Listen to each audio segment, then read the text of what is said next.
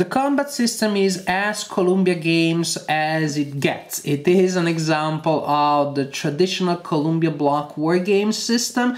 The blocks are revealed in combat and they activate in order of initiative as indicated by the letters. The A before the B's before the C's, and the C's go last in this game. There are no D's.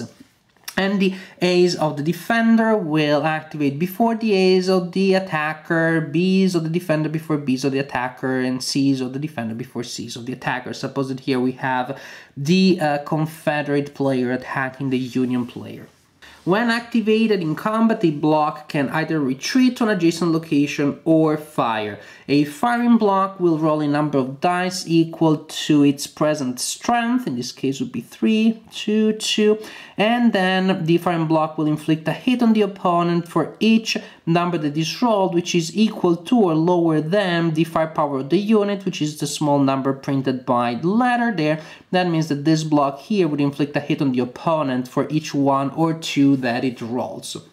Hits are applied immediately, combat is never simultaneous, and hits are applied to the strongest block or blocks of the opponent. In case of a tie, like we would have here, if the Union player were to take a hit, well, in case of a tie, the owning player chooses the block that receives the hit, but you always have to start from the strongest block. During the first round, in which the artillery over the attacker fires in combat, the attacking artillery has a penalty of -1 to its firepower. So A2 would fire as A1. That penalty never applies to the artillery of the defender. A battle will last 3 rounds of full combat in which both sides are attacking. After that, if at the end of the 3rd round of combat there are still units of the defender in the location of the battle, then the attacker has to retreat.